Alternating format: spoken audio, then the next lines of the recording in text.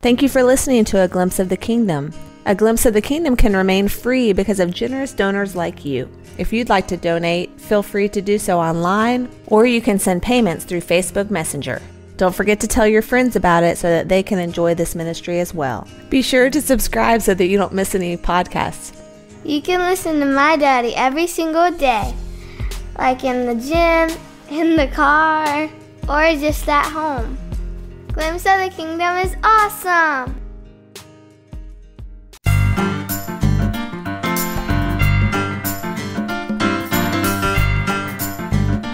Hello, thank you for listening to A Glimpse of the Kingdom. I am David Pendergrass.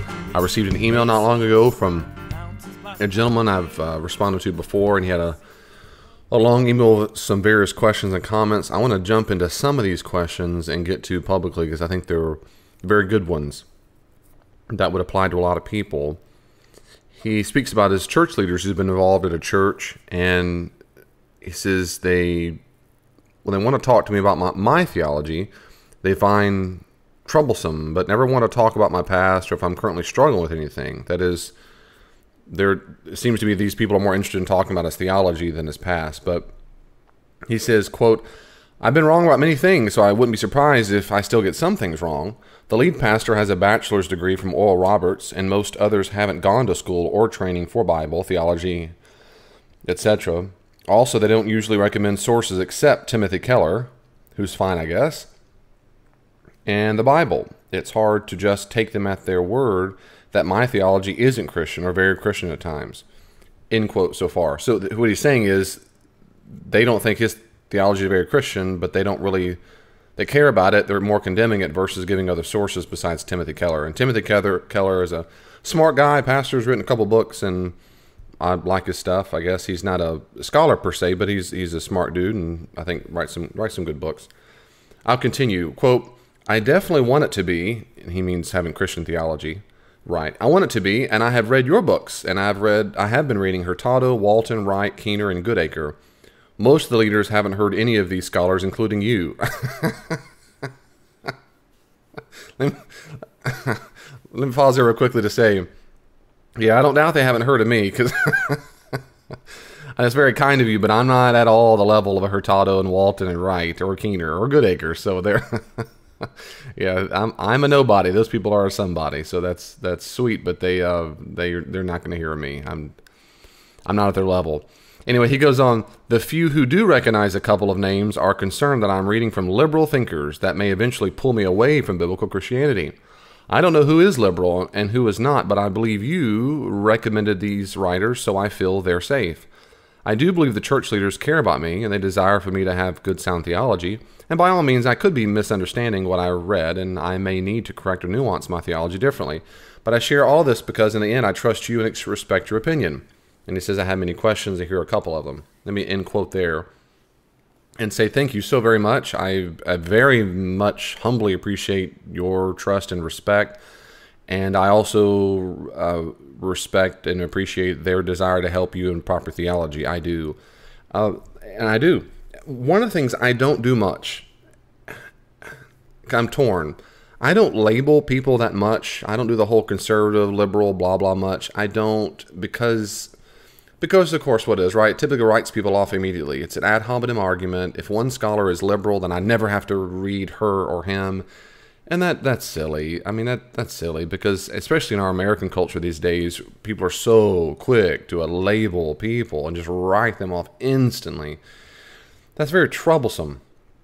Simultaneously, some categories are quite helpful. They say a lot. For example, if I say I'm a Calvinist or I'm Reformed, or it doesn't say everything about me, but it says something versus saying I'm a Wesleyan, I'm Arminian, I'm a whatever.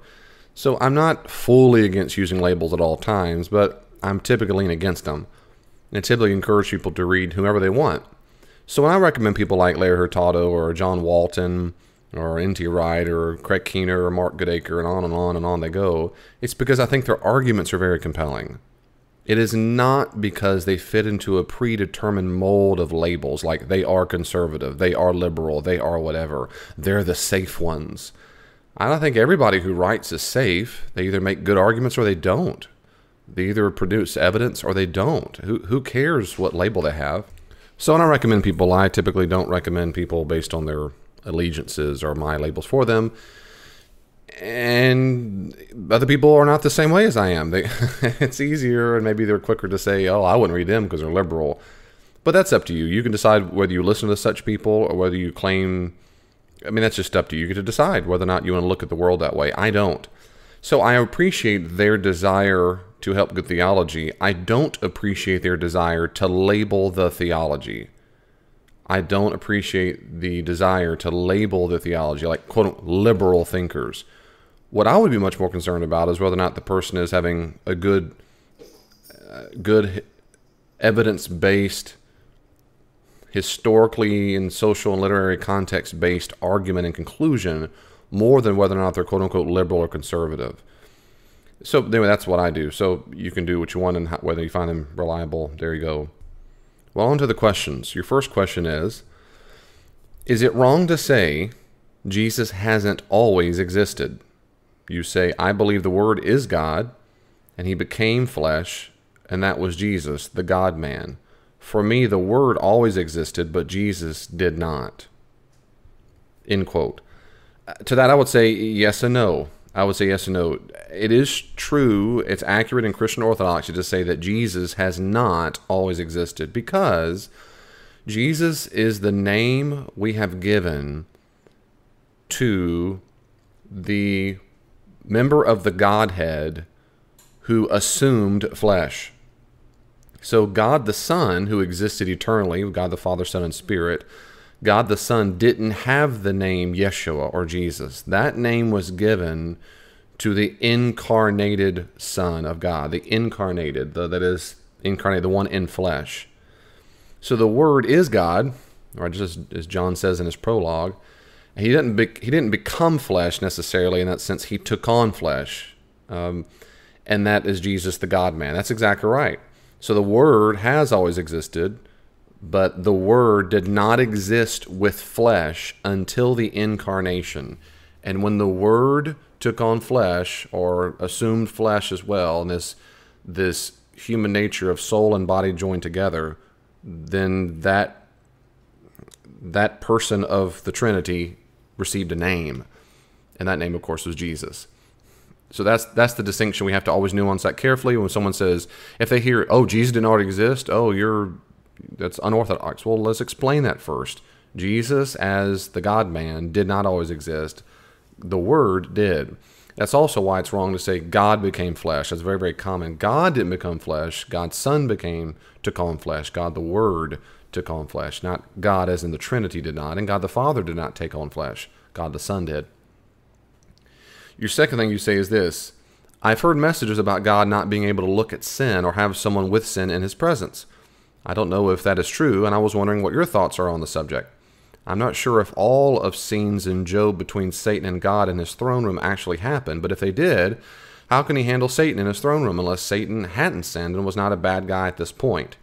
If he was a sinner at that point, then surely if he could allow Satan in his presence and he could handle looking upon sin, I believe God hates sin, but if he couldn't look at Jesus when sin is put on him, then how is he ever able to look upon us before we are saved? End quote. These are good questions. Let me say a few things about that. Typically, people go to Habakkuk 1. Habakkuk 1 is the chapter and the verses of verse 13. Most people go to talk about God not being able to, quote, look upon sin. In Habakkuk, particularly in Habakkuk chapter 1, Habakkuk is just really worked up that evil people are doing evil things. And he's basically talking to God saying, what are you waiting on? Why is it you tolerate evil things, and when we all know you don't do that? We all know you don't like that. And it really says in Habakkuk 1:13 that your eyes, that, how do I say this? Your eyes are pure. Your eyes are pure. And so sometimes that's translated as your eyes are too pure to behold evil, and you cannot look on wrongdoing, or you cannot see it. Well, that is literally what it says. I think the NET does a great job translating, a little interpretation, but translating exactly what the point is. The NET translates it this way: you are too just to tolerate evil. You are unable to condone wrongdoing. So why do you put up with such treacherous people? Why do you say nothing when the wicked devour those more righteous than they are? So if you read this to mean God the Father or Son or Spirit cannot literally look at evil itself, I don't find that compelling at all. One is because I don't think that's what the best way to interpret this verse. Two, I don't think that evil is a thing that God looks at or cannot look at. I think evil is not a thing. It can be talked about as if it's a thing, but I don't think evil actually is a thing. Thirdly, God the Father, Son, and Spirit do not see things. God the Father, and the Spirit particularly, before Jesus became Jesus, could not see anything. He doesn't have eyeballs to see in that sense. God is aware of things. He has knowledge of things. He's not literally see something. So I do not read Habakkuk 1:13 as a literal description, as if God the Father is wandering around blindfolded to sin because he just can't see it. He just can't see it. Or if sin comes in his presence, he just goes blind all of a sudden. I mean, it just seems crazy to me. But I know this is preached about a lot, and I've heard it from sermons. I've heard people, I think well-intentioned, say this kind of stuff, but I think it's nonsense. When Habakkuk, it seems, in my interpretation, and this isn't idiosyncratic, this is a standard interpretation, but whatever. When Habakkuk speaks about this, he's saying, we know, God, that you're good, and you don't like this. It's like when the psalmist cry out, oh God, when are you going to wake up? How long are you going to let the evil prosper over me? We all know that you're a righteous, good God. What's wrong with you? How can you allow this to happen? So they're mad at him. I mean, they were mad back then, they're mad now. I mean, I would be mad when bad people do junk to me. It makes me mad too. I'm like, how can you let this happen? That's the only point. It's not that. The point is, how can you tolerate it? How can you let it happen? Not, wait a second, they're sinning and you can't see sin. I mean, that just frankly sounds pretty silly. Your second point when it comes to Job and Satan, that's a very good point, because in the book of Job, Satan is actually not his name. It literally means the accusing one. Satan is not a name. When it has the article as it does, Satan, it's a title.